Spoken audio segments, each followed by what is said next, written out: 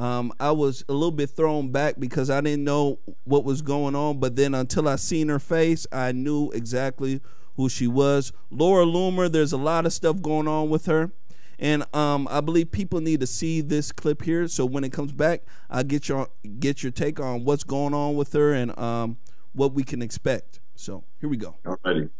My name is Laura Loomer. As many of you may have heard, I was permanently banned from Twitter for life on November 21st, 2018, in another example of collusion by big tech giants to censor conservative voices. What was my offense? The tweet that Twitter decided to ban me for was a tweet full of facts about Sharia law. It was a tweet directed at Ilhan Omar, which pointed out that her support of Sharia law does not make her an ally for gay people, women, or Jews, as Twitter would like you to believe. This is the tweet that earned me a lifetime ban.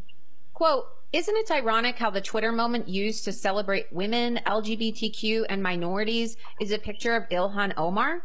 Ilhan is pro-Sharia. Ilhan is pro-FGM. Under Sharia, homosexuals are oppressed and killed.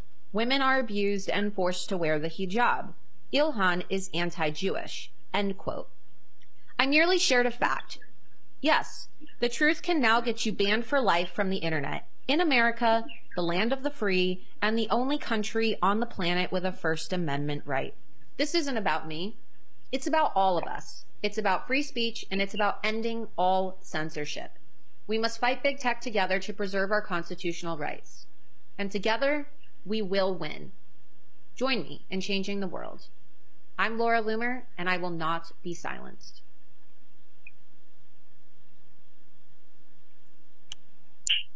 All right. Fantastic video by Laura Loomer. And I could tell you that there's a lot of stuff that happened today. Why don't you inform us about what's going on with her? Laura Loomer is an investigative journalist that most people that are conservatives and paying attention are aware of. She's become quite famous in the U.S. For confronting people who are anti-American, anti-Jewish, anti-Christian, and asking them the questions that nobody that's one of those people wants to hear. She's gone after people like Keith Ellison, like Linda Sarsour.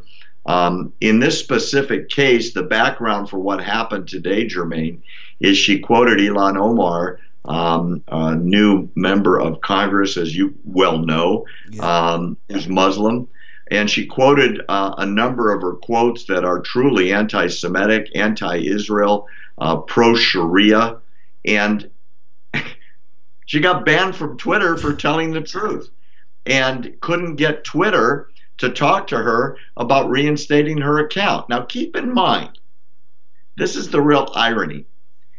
Twitter is supposed to allow freedom of expression, freedom of communication, First Amendment and all that, and they keep people on like Louis Farrakhan, who's got a horrible series of hundreds of tweets calling for death and destruction to say Israel or killing President Trump or killing the Jews. I mean, his most famous one from last week is, "I'm not an anti-Semite, I'm an anti-termite," meaning Jews are termites. Yeah. Did he get reprimanded? No, he still has a verified account on Twitter, and millions of people see his tweets every day. People in the American Nazi Party have their Twitter accounts still active. Yeah. People falling for murder still have their accounts active. But conservatives are having their accounts disappearing at a terrific, and I mean that in a horrible way, horrifying clip. Like Milo Yiannopoulos is off Twitter, Alex Jones is off Twitter, and now Laura Loomer is off Twitter, and all she did, literally, was tell the truth by quoting somebody. So today, Laura went to New York and had a demonstration in front of Twitter headquarters in Manhattan, yelling to anyone that would listen, "Give me back my account. America needs to know that Twitter is promoting anti-Semitism." Now, you'd wonder, well, what's the backstory? Why are they so anti-American? Why are they promoting people that say anti-Semitic things, but the Jews are disappearing? Well, as Laura said in her speech today, because I saw part of it, by the way, she's the #1 trending subject on Twitter as of airtime with us, you and I, about 45 minutes ago. So it's a big story today. The number, I think, 2 shareholder in Twitter is Saudi Arabia. The Arabian Investment Fund, which is a rather radical investment fund, owns more Twitter stock than the CEO of Twitter. So what does that mean? Jack Dorsey, the CEO, I guess, reports to his boss, which is the investment fund from Riyadh, Saudi Arabia. So if your viewers are wondering how these views get to be the prevailing views on social media, well, follow the money.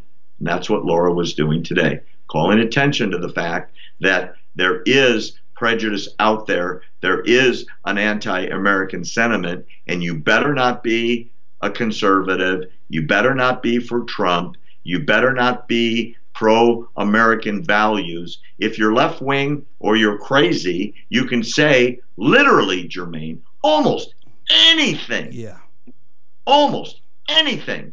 But if somebody reports you as Islamophobic or similar, because that's the biggest crime on Twitter these days, you're gone. You're just gone. And there's nobody to talk to, and there's no appeal, and there's no one to sue. You know, and that should scare everybody. It should scare everybody, including quote unquote these hardcore liberals that are out there. It should scare everybody because they are silencing us. They are, and we can't get around it. They are what do you call that? Censoring a lot of conservatives when it comes to speaking about what's going on in the nation. When we speak about what's going on with Muslims and Sharia, one thing I know about the liberal left does not like to attack any people of color. They think that if you're white skinned and you say anything that's quote unquote truthful about people of color, they get you out of there. I've seen that's what they do. They do that on Facebook as well. Had Laura Loomer been maybe a black woman, they would have got rid of her too as well, because quote unquote that is what they call a conservative view of of Sharia, because the liberal left doesn't think of Sharia the way quote unquote Sharia really is. They believe that it's and I've heard this from a lot of liberals, that not everybody practices and believes that, that's just written down. This is the way they think. They don't think like, hey, these people actually really follow it. They don't think like that at all. With all the genital mutilations and everything, they don't think like that at all. They're like, hey. And then we got the other flip of the coin of liberals who say, you know what, that is their culture, leave them alone. That is quite racist for you to say anything. And it blows my mind. It's like, when are you going to stand up for American culture? When are you going to stand up for America? Because these people, when they come here, they don't assimilate, they integrate, they keep their own culture, and then after that they advance their own culture through our government, just like Ilhan Omar. What Laura was reporting on, and has been for quite some time, Jermain, is exactly what you just said. And if you said this and you were white on Twitter, you'd already be gone, my friend. I mean, your account would be gone. If you said it on Facebook, you'd be on a 1-month suspension. I guarantee it. Look, Thomas Jefferson said it in the 18th century, and it's as true when the author of the Declaration of Independence wrote this as it is today. Thomas Jefferson said that the followers of Muhammad, or as he called them then, Mohammedans, cannot be Americans unless they stop following their own book, which is the Quran, because their book doesn't have any tolerance. It is not a religion of peace. It's a world domination textbook. And if you read it, and I beg your people that are watching your show today, go to Amazon, get a good translation, something in plain English, and read it. Every single word is the word of the prophet from God, according to the religion, and not one single word can be changed. Not one single concept can be ignored. And if you are an Islamic follower and you preach not following it, you are subject to the death penalty. I'm not joking. That's what they believe. And that's why honor killing is so prevalent around the world. Can you imagine, as a normal father, killing your own daughter for dating someone you disagree with? How horrible is the thought of that? Sacrificing a family member and doing it gladly. Or putting your wife up to be stoned to death. You can see stoning executions on YouTube every day. They bury a person up to their neck, and all that sticks out is the water. They give them one sip of a spoon of water, and then they drop stones on their head until they're dead. And that is an execution for following somebody outside of the Quranic teachings. It's horrific, Jermain, and telling the truth about it gets you thrown off social media because you're an Islamophobe, because you're telling the truth, not because you're lying, not because you're imagining stuff, not because you're preaching the destruction of America or the death of President Trump like every celebrity seems to do every few days. Yeah. Those people are still on Twitter, and that's a felony, and they're still on Twitter. But if you tell the truth, and it's not popular, but it's the truth, you're out of here, pal. Goodbye. Shut up. We don't want to hear from you. Those are bad vibes. You know, and what kills me is that if you just used any common sense, Barry, you would know that you can't be for women, you can't be for gays, you can't be for peace or common decency if you're pro Sharia. I mean, wouldn't that make sense, Barry? Just the mere thought of that. They kicked her off for that. That blows my mind. I got a better one for you.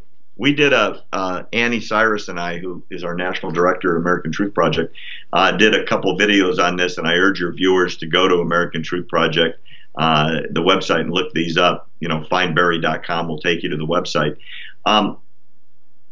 Sharia does not allow for voting. Sharia does not allow for democracy. Are you hearing me? So, in other words, a man voting or a woman voting for their own government and their own secular laws is illegal. Okay? So we have Muslims who are now members of Congress who are getting sworn in, not on the Bible. They're not sworn allegiance to the Bible. They're sworn allegiance to the Quran. And that's how they're being sworn into office. They have a very significant religious and moral dilemma on the day they promise to uphold the Constitution. Because line by line, chapter and verse, the United States Constitution contradicts their training, their religious beliefs, and the dictates of their leadership within their church. And in times of conflict, the Quran says you must choose the Quran instead of the government in which you live in times of conflict. So they can be Americans and they can participate in the American way of life unless there's a conflict. So as you said, female genital mutilation, and I don't need to tell anybody what it is, it's a horrific, disgusting, vile crime against young girls being carried out thousands and thousands of times in the United States, to them is okay, and to be supported and to be encouraged and to be forced upon their little girls. How horrible is that? And in an Islamic court, you can't be convicted of anything in regards to that because it's okay. And what happens when you go to an American court and these various laws, I know there was one, I believe, in Maine last year where they wouldn't ban it. Because, like you said, it's a cultural thing. No, it's not. It's torture and it's mutilation. And nobody asks a 7-year-old girl if she wants it. They hold her down, screaming as they cut her with a razor blade. That is just absolutely crazy, crazy, crazy. And Barry, one thing I could tell you is that when they get a big population of Muslims in this country, what they're going to do is, and I'm telling you, this is what they're going to do. They're going to say that, you know what, we want to be under Sharia law. We don't want to be under U.S. jurisdiction, and I guarantee they will do it. The liberal, and if it's a liberal state like Minnesota here, let me tell you, Sharia law will be the law of the land, because these liberals are bending over backwards, and they're not stopping there. Let me tell you. So, Jermaine, you're warning them. I hope they listen. You're predicting it, and you're right. And I'm telling you, they will, and they will get it. And I know they will, because that's what the liberals want. That's exactly what they want. They will convert as well. And you've seen the liberals converting. There's been a few. Yeah. So, Barry, we are out of time, buddy. Such a treat for you coming on here. Why don't you go ahead and tell my crowd where they can find you again here, and where they can see all your stuff. Please go to AmericanTruthProject.org. It's easy to find. Type in 2 words, Find Barry. That's it, findbarry.com. You'll go right to the website. We have, I don't know, 400 videos there. Lots of our writing, stuff going up every day. It's always free. All you got to do is sign up with your name and your email address, and the stuff will start coming to you 2-3 times a week. We encourage you. Get educated. We're teaching you about the stuff Jermaine and I have been talking about tonight. And if you think this isn't real, you're not educated yet. You really, really need to know what's going on. Thanks, Jermaine. I appreciate the time to tell your audience about it. Absolutely. And thank you for coming on here on Conservative Nation. And ladies and gentlemen, thank you for joining us here tonight on Conservative Nation. I mean, it's been absolutely a fun time. Fun time. And Barry, you as well. Very fun.